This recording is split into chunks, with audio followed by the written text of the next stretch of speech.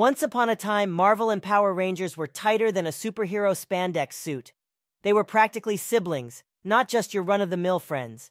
And this here drawing perfectly captures their unbreakable bond, showcasing how the Power Rangers couldn't utter the word killing.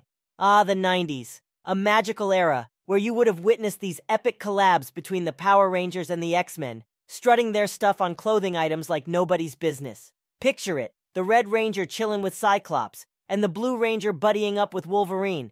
Talk about a super team-up. But hold your Megazords, there's more. They even whipped up team-up t-shirts and sweaters featuring multiple members. How did this insane crossover come to be, you ask? Well, it all started with Saban, the masterminds behind Power Rangers, teaming up with the X-Men animated series. In one outrageous episode, the X-Men landed smack dab on a studio filming a Power Rangers-esque show. It was like a mutant invasion, but with circles on their chests instead of power coins. Totally wild. And Marvel wasn't about to be left in the dust, oh no.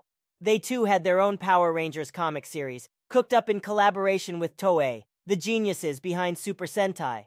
They went all out and even created a Japanese Spider-Man. Can you imagine Spidey swinging through Tokyo shouting, "Arigato, web-slingers"?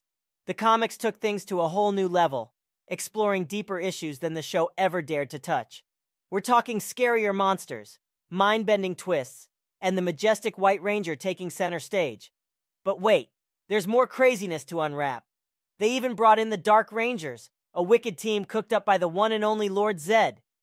The story reached its climax when the Mega Tiger Zord decided to take a detour and blast off into outer space. I guess even Zords need a little cosmic vacation, right? Issue 4 hit the shelves with a bang, featuring Goldar going full-on city destroyer mode, teaming up with the Tango Warriors to wreak havoc. But alas, the tale left us hanging. There was no further continuation. Can you believe it?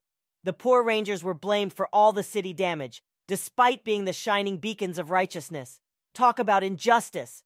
The grand finale introduced us to the Weather Witch, a villain with a Marvel twist, under the puppet strings of none other than Lord Zedd. Brace yourself, folks, because this storyline dove headfirst into the abyss of dark themes.